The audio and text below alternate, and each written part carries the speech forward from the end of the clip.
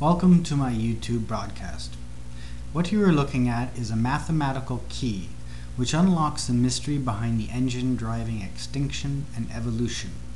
This is a map of Canada's Hudson Bay and my geometric calculations. Hello, I'm Robin. Across the world, the common belief is that dinosaurs were killed by a meteor.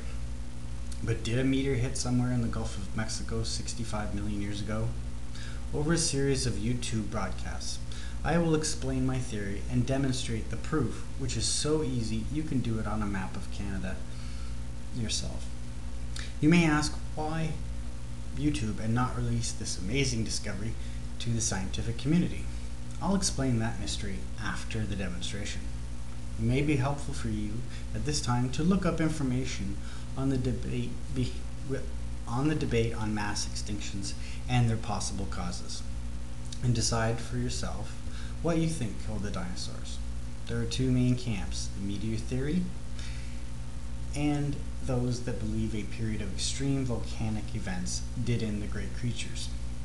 So return to what killed the dinosaurs, Mystery Solved Part 2, and I'll give you the math behind the key. Until then.